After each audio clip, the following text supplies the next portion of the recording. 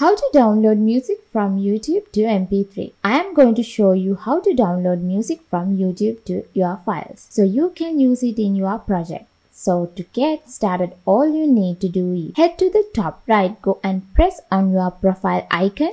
If you aren't already signed in, then you will need to be. And then you need to click on YouTube Studio. In your YouTube Studio, you will then need to head over to the left and click on Audio Library. Now you can go and see all these different tracks here. The audio library is basically music you can use for free in your videos while still being able to monetize them. Now you can preview how they sound by pressing on this play button on the left. Then you need to do is come over to the right and you can then click on the download button and the download will then begin. As you can see, it's now gone and downloaded, and then you can locate the song you downloaded either in your browser or you can open up your file explorer and go to your downloads and it will be there and you can then use it.